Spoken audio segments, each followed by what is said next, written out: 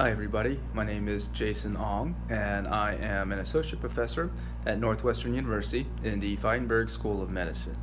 And I am really excited this year to be presenting at the annual convention in August. And I'm going to be talking about sleep and sleep health and why that is important for managing your weight.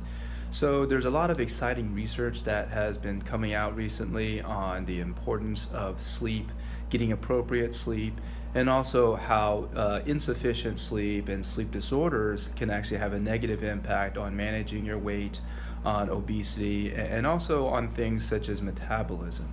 So I'm really going to be looking forward to sharing with you some of the findings in our research studies in this area.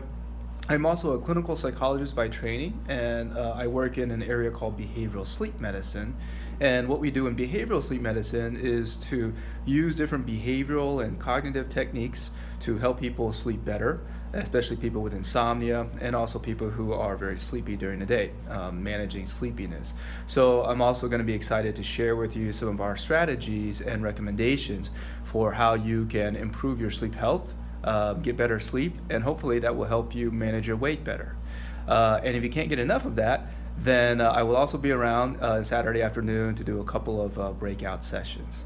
So this is my first time at the convention, and I'm really looking forward to presenting and really looking forward to meeting all of you. Thank you very much. See you in New Orleans.